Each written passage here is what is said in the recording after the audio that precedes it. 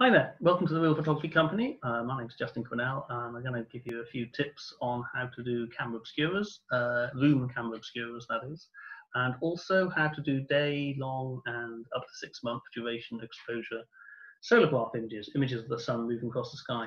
Both amazing little projects which cost virtually nothing and well, keep you off the streets for a while anyway. So we're going to start off. I'm going to show you a few images. I'm going to talk a little bit about history and then go back to the actual practical.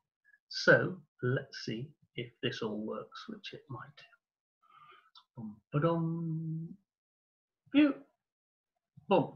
Okay, so it's our summer school. We're basically doing this because we're in lockdown or have been in lockdown, and the darkroom has been out of use. So we thought, right, let's put a load of resources out there, and you know, it's open for anybody to use this sort of stuff. Both the room obscura and the pinhole cameras for solargraphy rely upon the fact that light travels in a straight line through a hole. This is how pinhole photography works. At the top, there's loads of lines of light reflecting off a vase of flowers. At the bottom, you can see the light's been inhibited through a tiny hole. Let's use this. There we go. And that means that you end up with an inverted image, which is how a pinhole creates a picture. Now, this has been known for thousands of years. Moti in China, about 400 BC, he thought it was like arrows being fired, the direction of light. And then we had Aristotle sussing out stuff, and then we had Althazan seeing the image was inverted, and Brunelleschi about 1400, 1415, realizing that you could recreate three-dimensional objects on a two-dimensional plane and call it perspective.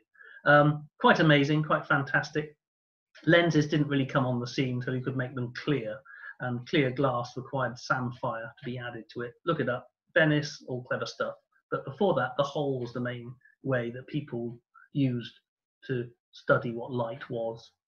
Talking about studying what light was, here's my kids studying what light was, creating little eclipses, little partial eclipses through the holes in a cream cracker. And loads of other kids from the school. 250 cream crackers later, and everyone could see the eclipse being projected. Great fun. And yeah, the cream crackers all went, don't know where. So, you know, we can still explore a lot with pinholes, something really basic. You don't have to spend tons of money on anything. Believe me, I don't. I just stare at my recycling box and see what I come up with next. So anyway, some camera obscuras use a lens, and that's fine, but it's difficult to project that image on a certain distance if it's quite far. Yeah, if your room is sort of 4 meters, 26 centimeters long, getting a lens to focus that, because lenses need focusing, is tricky. So we use a hole rather than a lens. This is the camera obscura on the down. Brilliant, fantastic, superb, uses a lens. We're not going to do that. We're going to be using a hole. Rather like this bloke here, photographing this lady in yellow, who's wondering what on earth is happening and why she's staring at that hole, which is all part and parcel of it all. And he's there saying things like, oh, stop moving, and drawing a picture. So projecting an image through a hole onto a piece of material. Now, it could be a piece of material, but because holes are in focus, pinhole images in focus the whole way, you can actually project onto the wall, which is what I'd like you all to do, or have a go. There are a few people who've done a brilliant stuff like this. Look them up. Abelardo Morrell, wow, what an amazing person. Fantastic, a legend. And this is in Philadelphia Museum of Art, Modern Art. This is a hotel. They blacked out hotel rooms and projected the image on the inside walls of hotels overlooking famous places like Tower Bridge. And this is another he's done where he's inverted the image using a prism, and so he's created a sunrise image on the wall. So it's a mixture of a solargraph and an actual obscura projection. And this here, I can't find out who did it, but it's lovely, putting a wide angle camera on its back, looking straight upwards at the projection that's created. Marja Pirila from Finland, again, look her up, the amazing stuff she's done. And this is projecting onto a wall. You see they're lying down, because it's a good sort of 10-minute, 20-minute exposure.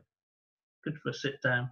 If you've got a fancy lens, that's how, a fancy camera, a DSLR or a fancy new phone or something like that, you can do time exposures. And time exposures of about 2 minutes will often work fine if you've got a sensitive enough DSLR. If not, if you haven't got any of those fancy things to photograph the picture, just sit there and when your eyes adjust, it'll be fantastic. Don't worry too much.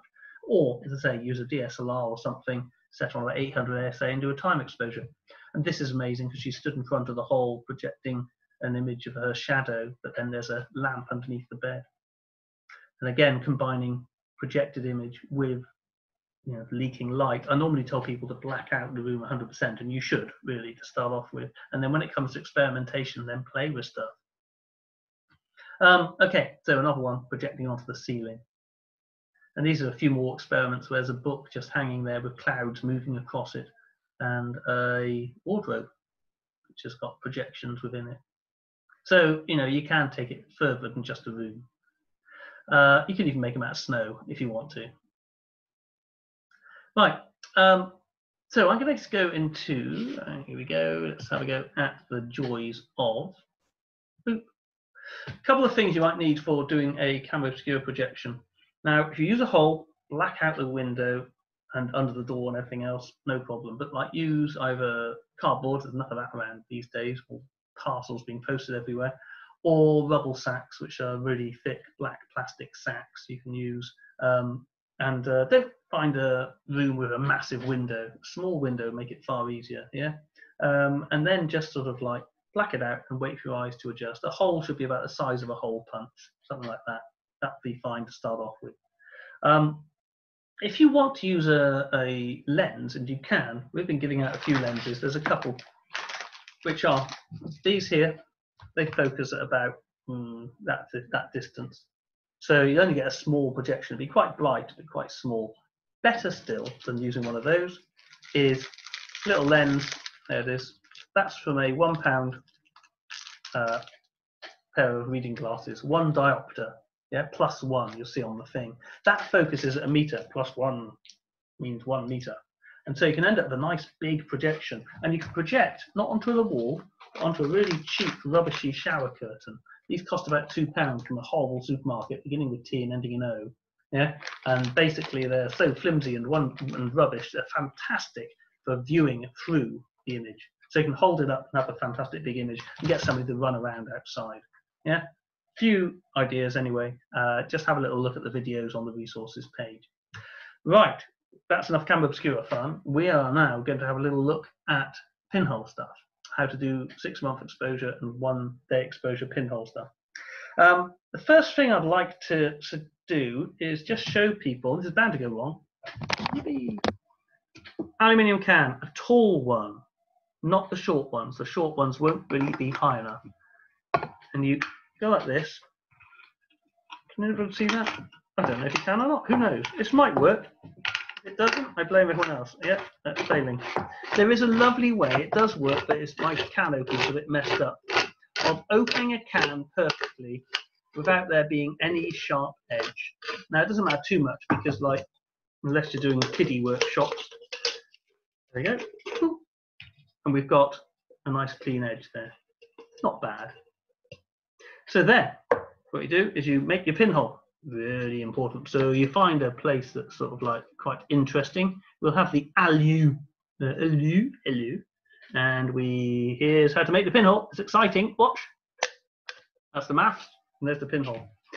Then you use a dressmaking pin, bit of insulation tape, sticky stuff, stick it over the hole there. Yeah. Ooh. So you've got your camera, the pinhole. To make a light tight lid, just cut the bottom off can of Pepsi, can of Coke, can of anything, can of water, can of something, but not steel, aluminium can, yeah, drinks. And then that can go over the top, make a light tight waterproof lid, and put gaffer tape around the top. The photo paper, weird one this, and we'll come to this with the videos and things, but photographic paper is sensitive to light sensitive stuff, not the stuff you put in inkjets. We'll come to that with other things, but not light sensitive, that stuff. And it comes in packets, 25 sheets of 5/7 would be good, cost about a tenner, and it's light sensitive. If you were to take a piece out and get a coin, like 100 lira, as I happen to have here, and you put the coin on, and then you sort of take it, put it in daylight for a few seconds, actually about a minute. What happens is the light hits the silver and goes dark. It goes dark over time, the latent image forms. it's not going to go black instantly. That only happens when you have a developer. With a latent image, it takes a while, and that's how the solargraph image works. The sun draws a sort of black line every time the sun goes across the sky. Yeah, it's almost like getting a suntan. So we leave that in the camera. So we use a latent image, which eventually sort of like we scan in. Put the photographic paper inside, curled round, so there's a gap where the pinhole is. I may as well do that for yourselves, except for the fact that that's a bit mucky.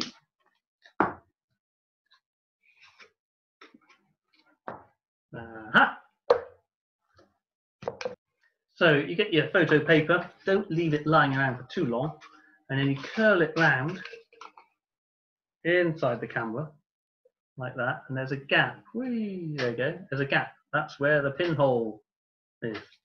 And then you get your lid, put it on top, gaffer tape it on, and that's your camera. I can sit outside for months on end and theoretically not get wet, but it sometimes works.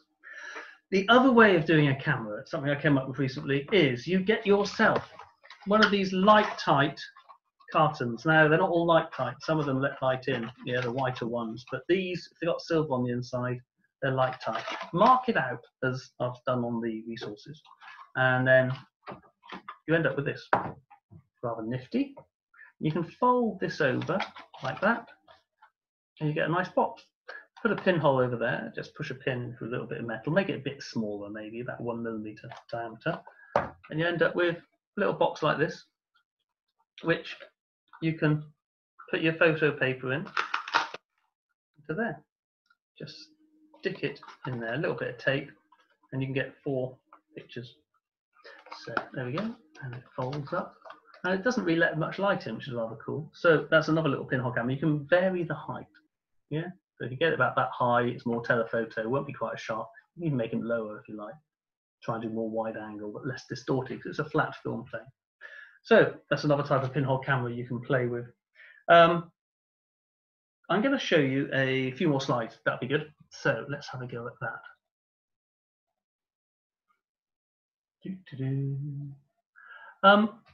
Okay, so this is Fox Talbot. He sussed out how latent images form. Some of his photographs, the Talbot type, didn't use developer, just used exposed light. Or was it the Calor type? I get them mixed up. But one of them just relied on the sun darkening an image.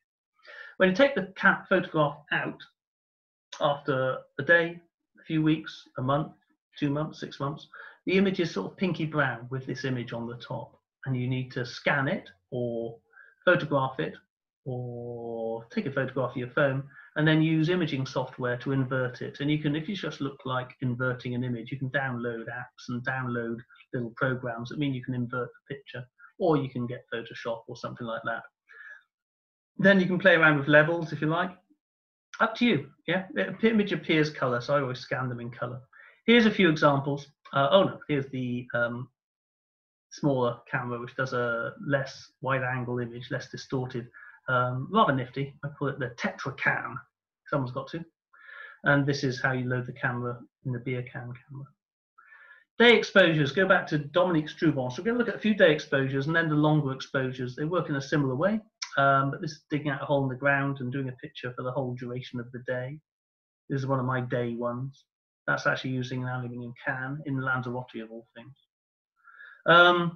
Greenhouse, put them inside. If you've got a greenhouse, you've got a conservatory and stuff, and the sun comes in, put a pinhole camera for a few days. You get the sun moving across as long as the glass can sort of like transmit the light clearly. But also be aware that if somebody picks the camera up, then it'll be a bit messed up.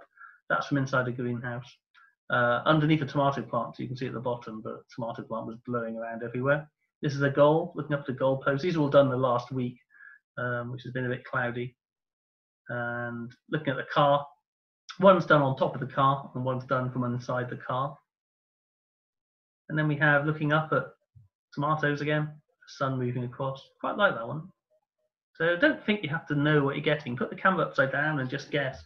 This is a photographing with a leaf skeleton in front of the pinhole, which is quite interesting. I think that's quite odd, but you can put them inside as well. I'm going to have a go at that today. And then looking up lace curtains, a bit shaken because the amount I look through my lace curtains at the neighbours, of course. And then looking up a book, just experimenting really. It's all little experiments, just playing. Looking up at the our little cycle thing, exercise bike, and then a picture looking at sunset. Got a bit cloudy towards the end.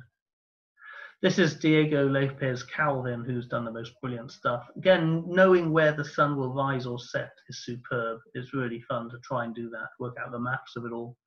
If you do use a can during the midsummer, you'll find that it's too high. The sun won't get midsummer sun, so you need to either tilt it back or do a picture looking east or west. That's the handy thing with the these little cameras here, is you can do a picture, you know, sort of like pointing the sunrise or sunset, magnify the image a bit. And there's another one working out how to actually where the sun rises. And that's a total eclipse, where the sun's going across and then blacks out and comes back again. Very simple, just a line, 2 lines, but I love it. And Chris McCaw, his cameras, he uses a lens, so it gets really hot in there, and sometimes his cameras fill up with smoke and burst into flame. So if you want an exciting time, do what he does. And this is an anemometer. An anemometer, not only being really annoying if you get it in Scrabble, is also the midday sun over a whole year.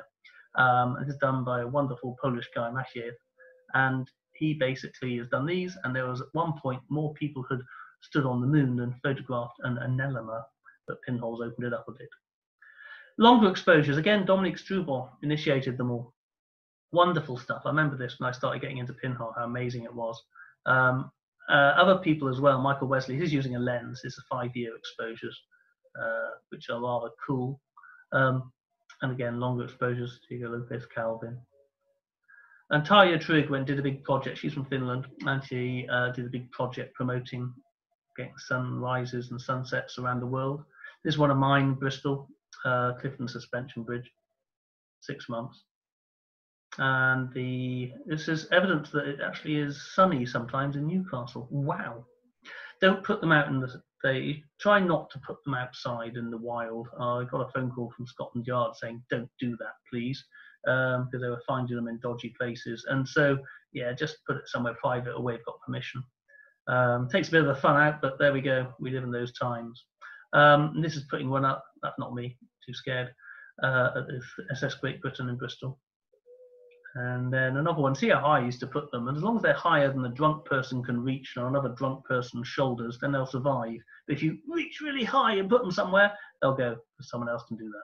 Always take a step ladder with you and a yellow jacket and a builder's hat. You'll be fine. This is the Clifton Cathedral. And then St Mary Redcliffe with the lights at the bottom here. These things here are where the sun's reflected off cars in a car park. Rather cool. Yeah, that's when I used to be able to position them sneakily. And this inside, that's the Armagh Planetarium, but do them indoors as well. Lovely. Amazed it survived. That was 6 months. And looking at trees, when the trees shed their leaves, we end up with the sun moving across moving through the tree. And little ones made out of film pops. Here's a jolly one. This is 3 months and the death of Blanche, Grace and Dorcas. So a very short 3 months and a very long death. Yeah, something jolly to think about. And year exposures, the emulsion does start rotting after about a year. This is the Eiffel Tower for a year. And then when it gets really wet, it gets a bit crazy, but very nice. And then putting them on moving objects, ships. It's on my latest project, put them at the tops of tall ships. I wouldn't do this, it's too scary. And you end up with 7-month exposure of going across the Atlantic. Okay, now, please do have a look at the resources. Have a little look at the videos that we've done, have a look at the PDFs that we've done, and please do also send us any images you've got, because like we can make a little sort of like gallery of the pictures you've taken. Yeah, go for it. Have fun, and catch up with you in further workshops in the future. Bye bye.